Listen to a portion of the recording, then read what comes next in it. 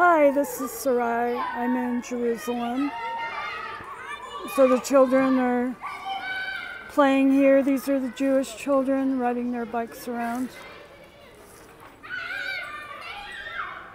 I want to tell you what happened after I left the first Messianic Jewish church in Jerusalem. That was King of Kings, where they were not loving to me, so I only stayed like 5 minutes. And then I looked online for another Messianic Jewish congregation because at the Abraham Hostel, where I met a lot of Christian Jews, several of them were going to a certain Messianic Jewish congregation, so I ended up finding it and walking there.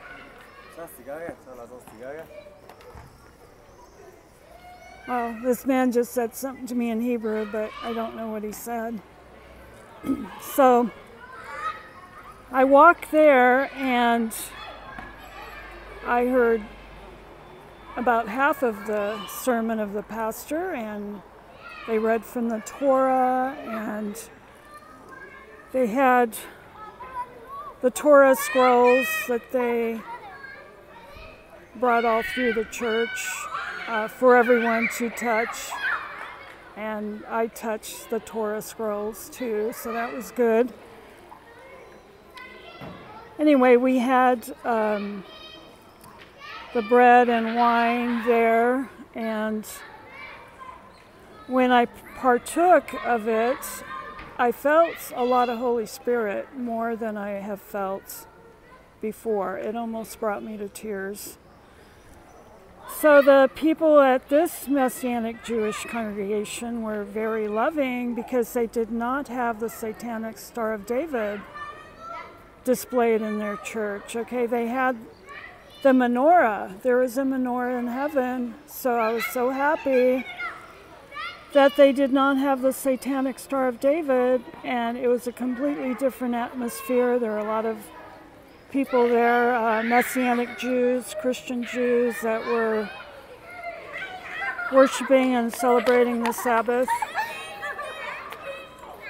And I was really surprised to see that the pastor, well, he did the sermon in Hebrew, but they did have a translator in English because there were Christians from all over the world there. I think there were about 200 people. So it was interpreted, which was nice, but when I was looking at the pastor, I noticed that he had a gun in his belt in the back. I was like, wow, this is amazing that a pastor has a gun. So that was surprising to see, and I did meet him afterward, and I asked him if he used to be an IDF soldier, and he said yes. So I said, wow, that's really surprising. You have a gun in your belt. And he said, yes, that's so. No, everyone knows they can't mess around with me because I have this gun. So one thing about just walking around every Jewish city I've been in, there are a lot of men and a few women, young men and young Jewish men and women that have big automatic rifles that they're carrying around.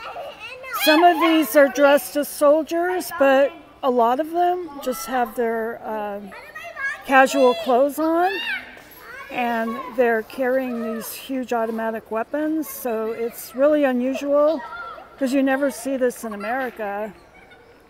So this is what I've been noticing. But as far as this congregation I went to today, it was loving. We had lunch afterward, and I met a lot of people. We had a lot of really good conversations.